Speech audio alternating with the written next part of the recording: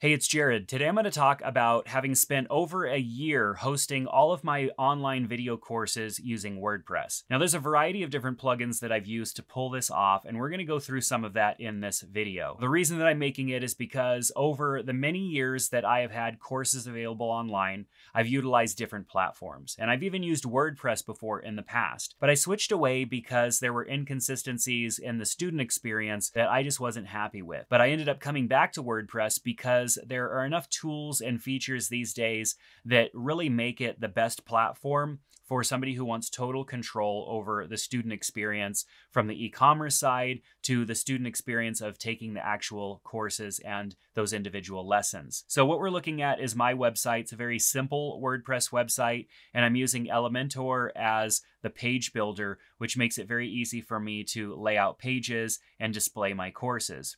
Now, if I go into my main course page, there's a fantastic layout here of all of the courses. I can see all the courses that are available, and I can also see the courses that I have access to. So your users would be able to choose between all courses or the courses that they have access to. We also have a progress bar and last activity showing on all of these as well, which is really great. Makes it easy for your students to see where they're at and remember where they left off. This section is also sortable by alphabetical, newly created, or my progress, and we can also categorize, sort by instructors, and change the view type to a list view as well. I feel like this is a great experience for showcasing the available courses. Now, the My Account section I created using Elementor, and it has a dashboard from WooCommerce, and then it also has the courses that I'm subscribed to. This is the page that students would see immediately after they log in, so they can see their account information and they can get access to their courses really easily. Now, the course page layout is really great. I mean, it's a nice looking page, very easy to start and jump into the course. There would be course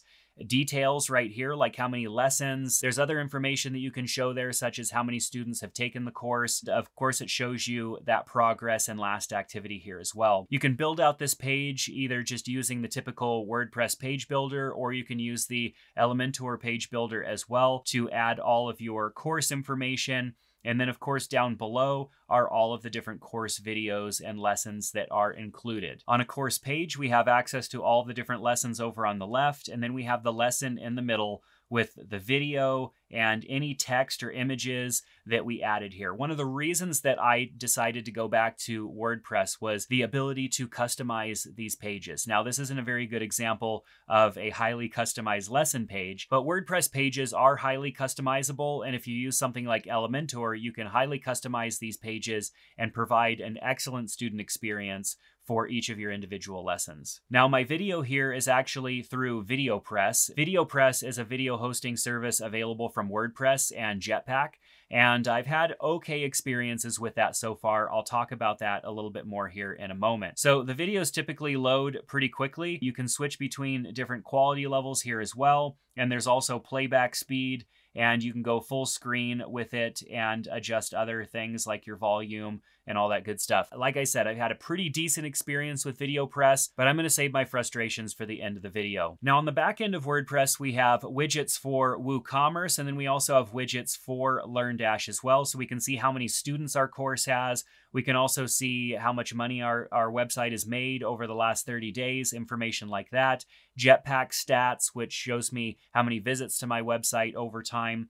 And so it's good information just to have at a glance on the back end of your website. Now, if we go into LearnDash LMS, this is where I spend most of my time managing my courses and making changes to those courses. We're going to take a look at the Fundamentals of Photography course. We'll go into the builder. And what's unique about this course is that I actually released this course 1 week at a time for 30 weeks. And so over the last 30 weeks, every Monday, a new course video has come out. And what's great about LearnDash is it gives you the ability to drip your content out in multiple ways. I just happen to choose from the calendar every Monday, I'm going to go ahead and release a new video. So the course builder, it's very easy just to move your videos around like you would anything else, drag and drop, changing the title by hitting the little pen icon, and then we can go in and edit our individual course lessons as well. So let's take a look at editing one of those lessons, because if you're familiar with the standard WordPress page builder, we can throw a video in here. So I used VideoPress for that. What's great about VideoPress really is that it's just a WordPress block, and when you upload your video to it, rather than it storing that video on your server, it's uploading it to WordPress's VideoPress servers, which makes that video very quick to load and also means that you're not going to bog down your server with all of your large video files. Now, I also added blocks down below for headings and text and added a resource image as well. And if I wanted to, I could enable Elementor within these LearnDash pages and build out these pages to have a really nice design to them. Now, under the Settings tab, here's where you can add in lesson materials, show video progression, assignment uploads, and you can also schedule the lesson release date, which is what I did here. Now, back to the course builder, if we go into Settings, here's where we can apply our price for our course and the checkout link for it as well. And so this would be the link to your WooCommerce product, and we'll look at my WooCommerce here in a second. You can choose whether this course has prerequisites, like do you have to complete another course before taking this one? You could assign course points that can be used to purchase additional content on your website should you have those features enabled. You can expire the course after a certain date. You can add a start date and an end date to it as well, set a student limit, and you can also apply course certificates to it as well. It's very easy to create a basic course certificate template and then apply that to your website so that when people complete your course, they get a downloadable certificate that they can keep as part of their achievement. Jumping over into WooCommerce, this is where we would set up our individual product. And so if I go and edit my product, you can see here that I have some basic information about that product and which courses it is linked to. So looking at the back end of WooCommerce, we're looking at a course specifically here. This is where you would give it a title. You would give a brief description, a price. You can even apply a sale price with a schedule, so that would expire after a certain amount of time. And then you link up the course to the specific product. And so the process works as this. They go to your website, they purchase a product. So they're purchasing a product through WooCommerce. And then with that purchase, it unlocks the course for them and gives them access to the course. And this is all automated. Now for my payments, I'm using WooCommerce Payments, which essentially connects to Stripe.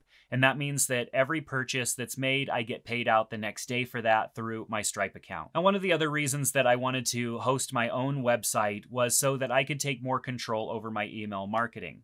I use Klaviyo for my email marketing, and what I love about Klaviyo is how easy it is to set up email marketing automation. For example, if somebody comes to my website and they start the checkout process, they add a course to cart and they don't check out. They will then receive an email about an hour later reminding them that they left something in the cart, and if they don't check out, they'll get another email from me 10 hours later. Now, through those emails, about 1 in 5 people end up coming back and purchasing that course. I don't know what got in their way from checking out in the first place, but I know that those automated emails are paying for themselves. Klaviyo also gives me the ability to segment all of my students based on which course they're taking and how active they've been on my site. If I have a student of a specific course who hasn't been active on the site in a certain amount of time, I can automate an email to send to that student to follow up with them. Now, I know a lot of other platforms have this ability, but the problem with those platforms is that they're built into the LMS, and that means that you can't do anything external from that. So if I wanted to start a newsletter, if I wanted to start something external from my website, it's very hard to do that. And that's why I decided to use Klaviyo, because it integrates with WooCommerce and all of the WooCommerce data goes into Klaviyo, and I'm able to sort and parse that data there so that I can automate emails that make sense for those students. So having been using this website for over a year, close to a year and a half, I have some pros and cons. First of all, the pros have been being able to control the student experience, being able to set up the pages how I want, add the resources and information to those pages that I want, because I know I'm using something tried and true like the WordPress page builder. It's also easy for me to edit the rest of my website. Most of the all-in-one services out there allow you to build out your website, but those features are fairly limited, and you really have to know how to write code in order to update those websites. These days, I don't have the time for that. I want something simple. It's easy for me to make changes, and WordPress with Elementor is the best option for me. I've never had any problems with my website loading because I have a good web host and I stay on top of my plugin updates. One of the plugins that's really contributed to the speed of my site is WP Rocket, which really lives up to its name. So let's talk about a few of the frustrations that I've had with this site. Well, initially I decided to use BuddyBoss as the theme and plugin that allows me to control the community aspects on my website. I wanted there to be a community on my website where people can upload photos and share and ask questions, because a lot of my courses are photography based. I had a lot of problems out of the gate with BuddyBoss. I've installed thousands of plugins over the course of 2 decades of using WordPress, and BuddyBoss gave me a real hard time at the beginning of using this system. After a few software updates that they said in support tickets wasn't part of the problem that I was experiencing, I finally was able to get BuddyBoss working. But if I had been within the 30-day window that I had purchased their system, I would have asked for a refund and never looked back. However, since then, my experiences have been relatively good. I have not had any issues with the compatibility of their plugin. Everything seems to work fine as advertised. Now, video hosting is where I've recently ran into an issue. VideoPress is a service from WordPress and Jetpack, and that requires a subscription. At the time I signed up, it was $120 a year for 2 terabytes of storage, which I think is a lot. I didn't even use up a third of that, with all the courses being 4K video that I've uploaded. I believe, though, that they've changed their structure to 1 terabyte for $120, which I still believe is pretty fair pricing. But I haven't been able to find an option to increase that beyond 1 terabyte of storage. Now, VideoPress connects through the Jetpack plugin, and on occasion, I have had the Jetpack plugin come unconnected from my website. Now, usually there's a notification that pops up that says, hey, we noticed that your website moved. Do you want to move it to this new URL? And I can cancel that. I think the problem occurs when my system takes a backup and then that backup has a chance to actually live before it's just put in storage. And when that takes place, the Jetpack plugin may be getting confused. That's just my speculation. But that tends to happen maybe once every 4 or 5 months, and probably won't happen for most people. But this last time, the Jetpack plugin became disconnected, and that made it impossible for me to upload video to my website. On top of that, it also marked all of my videos as private, which meant none of my students or anybody could even view any of the videos that were on the website. Now, I reached out to WordPress/Jetpack support.